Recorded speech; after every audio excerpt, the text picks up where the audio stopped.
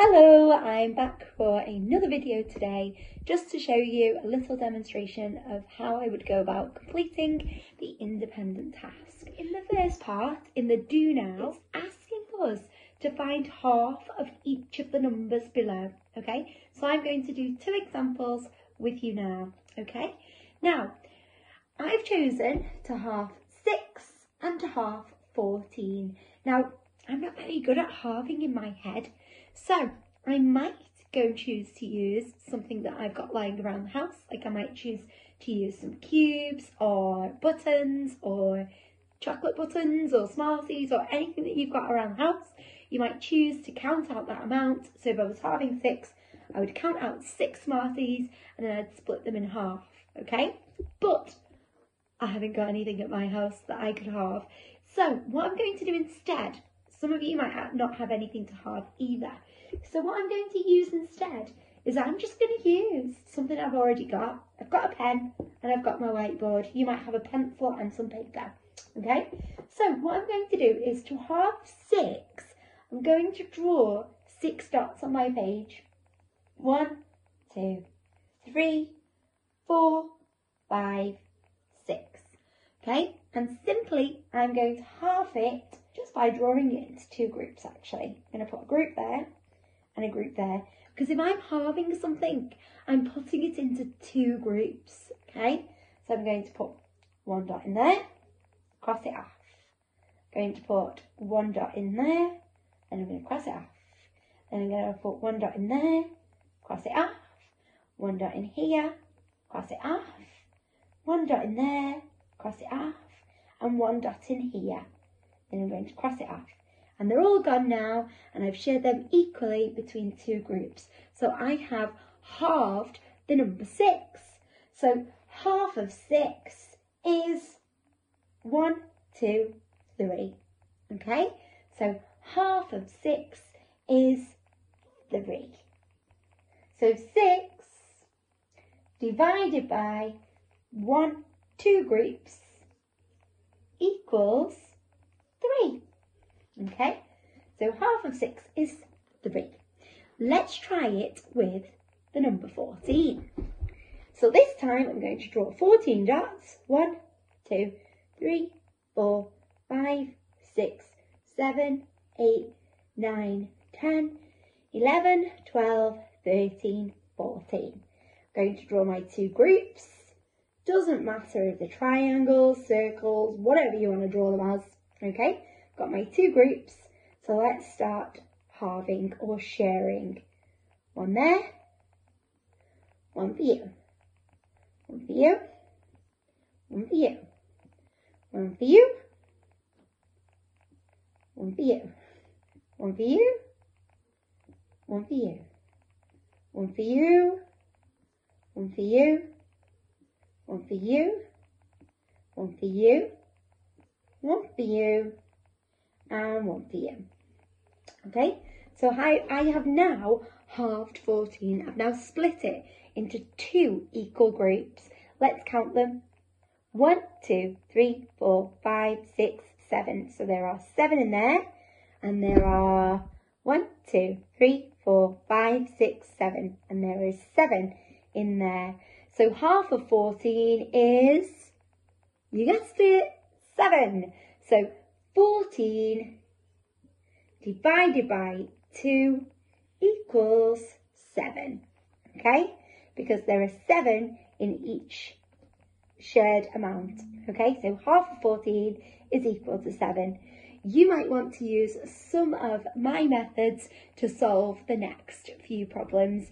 So I hope you get on okay with your do now. Please work through each of the different numbers to find half of each amount. Remember, you can draw dots like me, or you could count out an amount of Smarties, chocolate buttons, teddy bears, whatever you've got lying around at home. Okay, we're now going to go through the first question on your independent task, your main activity. So what it is asking us to do today is it is asking us to represent each of the pictures, which we've already got on our page because we've got them represented as pictures, and it's asking us to share them equally into the set groups. Now, on your page, you will have your pictures, which I've got here. Don't laugh at my cakes. I'm not a very good drawer. So we've got 1, 2, 3, 4 cakes there, as you can see. And then below it, we've got 1 group and 2 groups. So what we're going to be doing is we are going to be sharing these 4 cakes between our 2 groups, okay? So the way that we're going to do this is we are going to be sharing them by putting 1 in each group at a time, okay? So let's have a go at doing that now. So I'm going to put 1 of my cakes into here. I'm going to draw it just like that. There's 1. And I'm going to cross it off so I know that I have drawn that cake. Then I'm going to draw this cake in here. Please don't laugh at my drawing, everybody. I can hear you. There we are. Then I've got another one. There we go. And I'm going to cross it off because I know that I've drawn that one.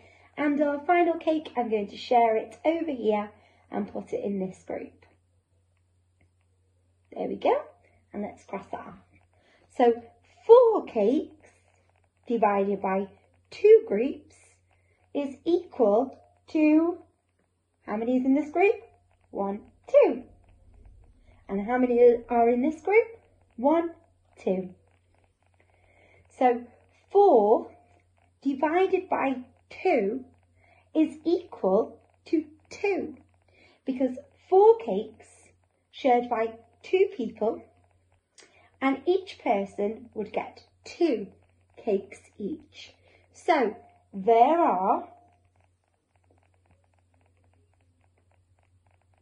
how many cakes in each group? Did you get it right? There are 2 cakes in each group. Excellent. Now, here's where it gets tricky. Well, not really for this one actually. But if we were drawing this on a parts whole model, let's represent it now. So the amount altogether is the whole, and then the parts are the amount of groups that we have. Pause the video now and see if you can draw the parts whole model without my help. Okay, so your parts whole model looks like this. Remember I said earlier that the whole is the amount that we started with, so the amount all together. So if we were writing the whole, it would look like this. So the whole is 4 cakes, okay? So the whole is the 4 cakes that we had all together. The groups represent the parts, and in this example we've got 1 group and 2 groups. So let's go ahead and draw the parts now. 1 group and 2 groups. The amount that goes inside those parts is the amount of cakes that we have shared, which is also equal to 2. Amazing. So the whole is the number of cakes altogether. The groups that we've shared equally into represent the parts, and inside the parts, or inside the groups, is where we will put our amounts that we have shared. Brilliant work, everybody. Okay, I've got one more example to share with you. Now, in this example, I've used just dots to represent it. On your worksheet, you may have pictures rather than dots, but that's okay because it still is the same. Okay, here, I'd like you to use your supertising skills to tell me how many dots I've drawn. If I cover up this one, you'll notice that we've got how many dots? 10. Brilliant. And if I uncover this one, 5. 10 and 5 is equal to 15. We know that because we are super good at partitioning. We know that 1 10 and 5 1s is equal to 15.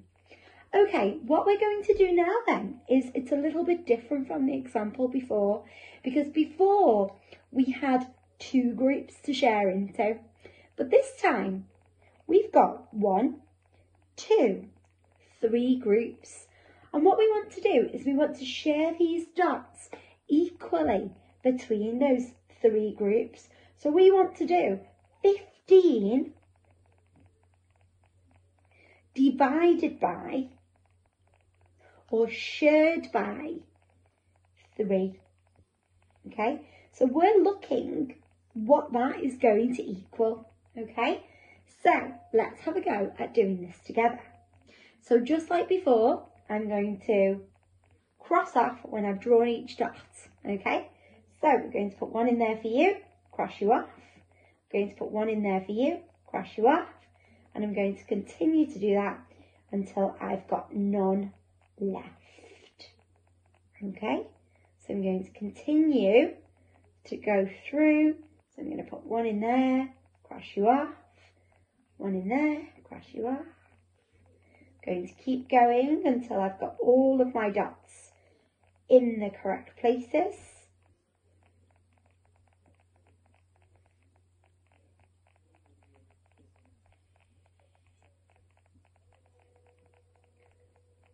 Brilliant.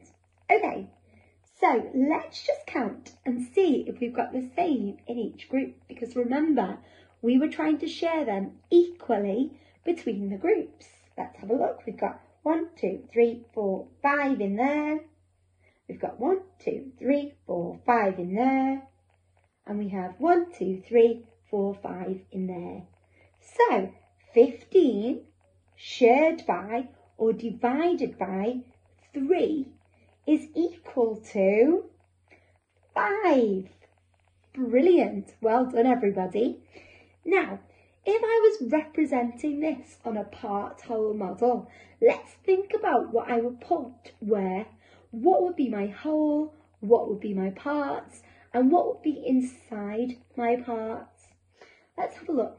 So if we were thinking about what we said earlier about our part-whole model, what would go in our whole? What would go in our whole, do you think? Excellent. I heard some of you say that it's the number that goes in the whole is the number or the amount that we're all together that we started with. So we started with 15, didn't we?